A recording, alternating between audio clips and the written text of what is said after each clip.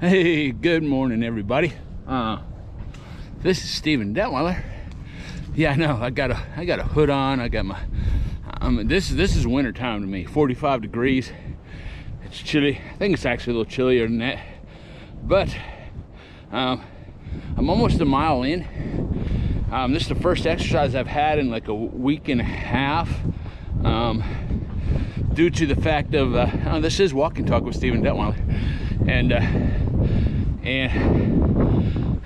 with the head cold, upper respiratory cold, I can feel it.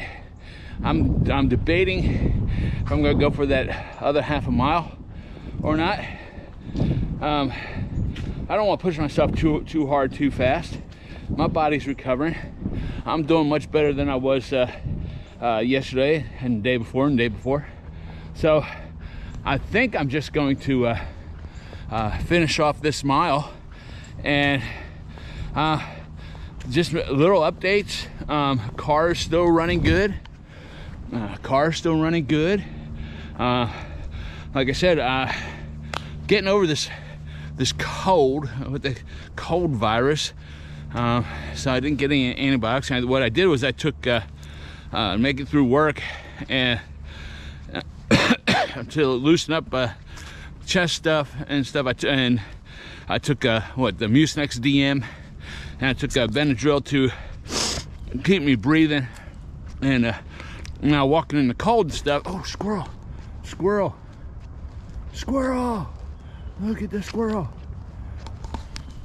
Did you see the squirrel? I saw the squirrel. And so I did make it through Thursday and Friday of my work week, praying over my shoulder. My shoulder was healed 22 years ago, and it's been acting up a lot. Just praying for the money to go down to the chiropractor. There's a good squirrel. Hi, squirrel. How you doing, buddy? We see you, squirrel. You're hiding, squirrel. And so finished Thursday and Friday.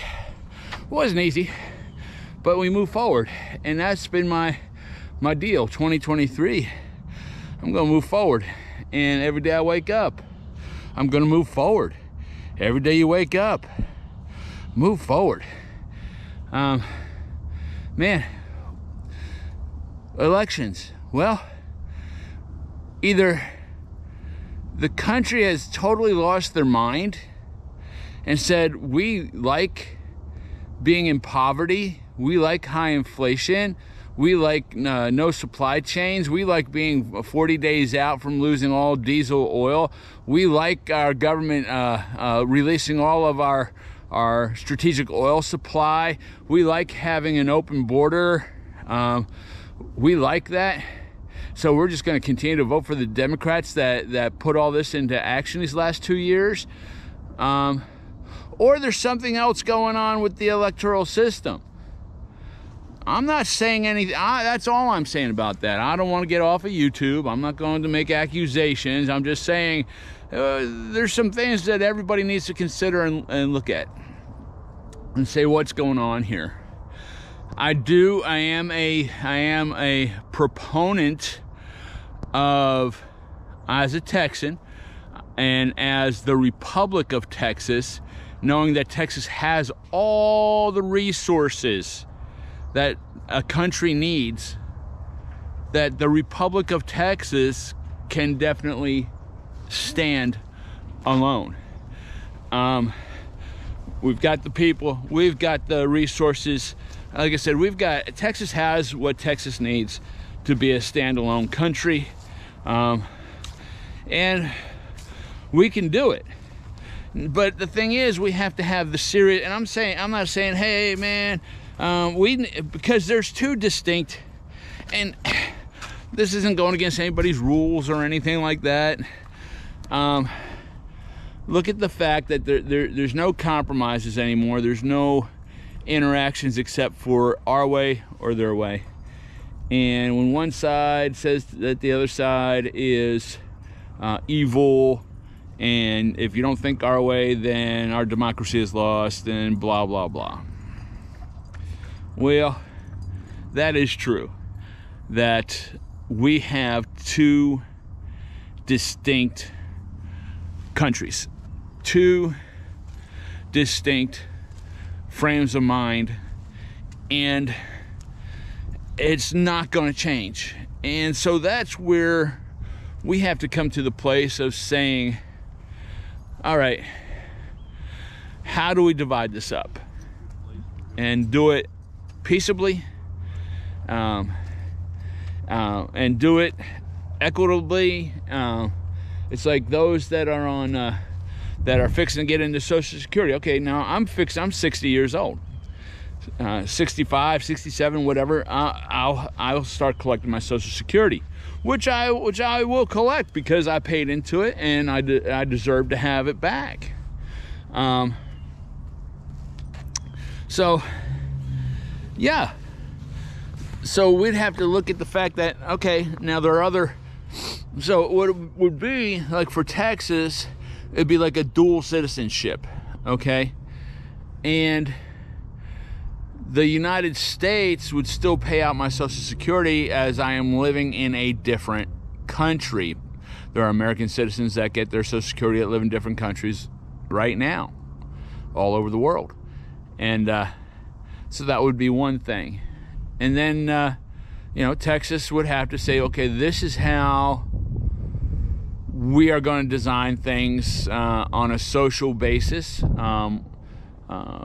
Would it be a Social Security situation? Would Texas as a nation do it like that? What would all that look like? And we need representatives, and you need to contact your representative and say, we need to have an outline educational discussion of what this will look like. And that's what we need. That's what we need, and that's what we need as Texans. That's what the red states need, the people that still believe in the foundations of our nation, that live by that and aren't trying to destroy those things.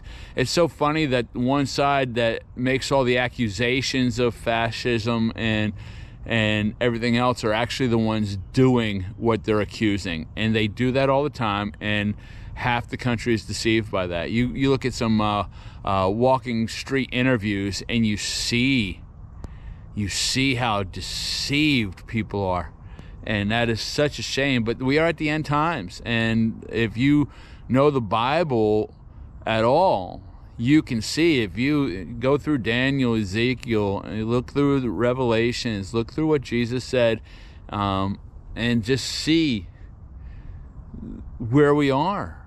I mean, it's right there. It's for all of us to see. But it says, if the days were not shortened, even the elect would be deceived. That means you and I, those that truly believe in Jesus Christ. And we need to believe and be ready for the rapture, the catching away of the church. And we need to be also preaching kingdom. The King is coming. You can be a part of his kingdom through his shed blood sacrifice. So there's some things coming down for the end times to actually take place with the attack of Israel and the Antichrist coming against Israel. The United States has to be in a depleted situation where they can't defend Israel. That is a must, and that will take place. Understand that will take place, because as long as the United States isn't in chaos, and as long as the United States is still one United States, Israel's got a covering. The second we start to break up, and the second the chaos starts taking place, Israel has no covering.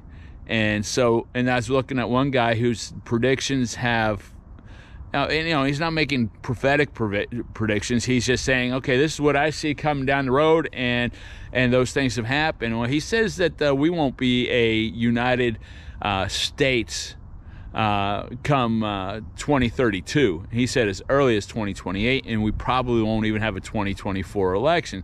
So we'll see. That's just what this guy's saying. I don't know.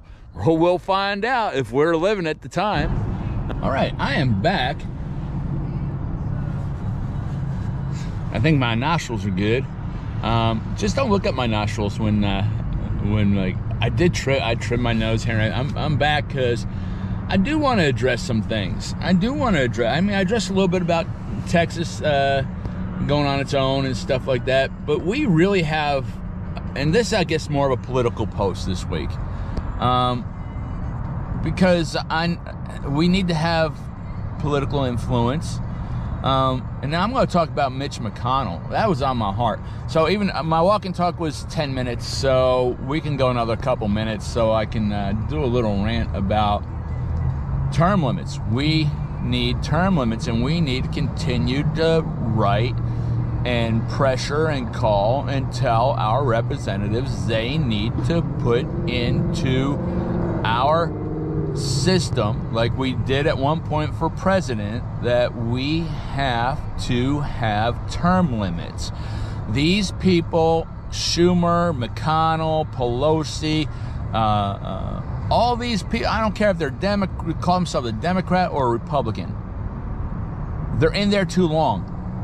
You know, power corrupts, and giving them power for this long, they have the name recognition, so they just get in and they're there, and they're the ones that have caused all this.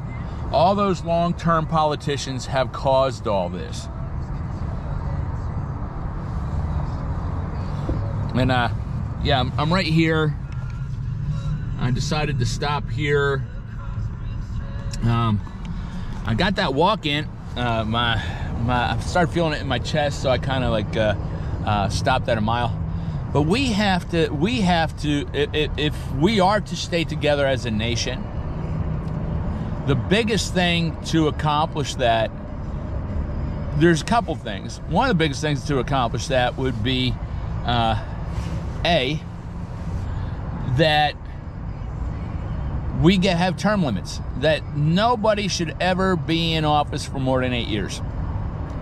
Maybe 8 years, maybe 8 years for representatives and 10 years for senators. Something. We need something that's going to get these people out of Washington. It was never supposed to be a full-time job and career, Washington, D.C. politician. Never was it intended to be that. In the original Congress, people maintained their businesses. They went to Washington when there was a problem. These are not lawmakers. They're supposed to be there to block and stop any frivolous laws from being made that would infringe on the freedoms of the people. Now we have all these organizations through, we got EPA, IRS, we got all these Federal Bureau of Tobacco, Firearms, and blah blah blah. We have all these things that create these regulations that are laws, but those laws are not laws because they were never made through the constitutional way of doing it through the Congress. And that's how they have put the thumb on a free people. We are not a free people. You need to understand that. We are not a free people. We are an oppressed people by an oppressive government. Whether you call it Democrat or Republican, there's a conservative movement that says, let's get back to the foundation of our nation. Our federal government should run off of sales tax and tariffs. Sales tax and tariffs. And that's and let me tell you something. If our Fed ran off of sales tax and tariffs, everything that would be done in this country would be pushing for a greater GDP. They'd be all for keeping our economy great, because that's how our government is supported, is through the economy and not through slave labor of income tax.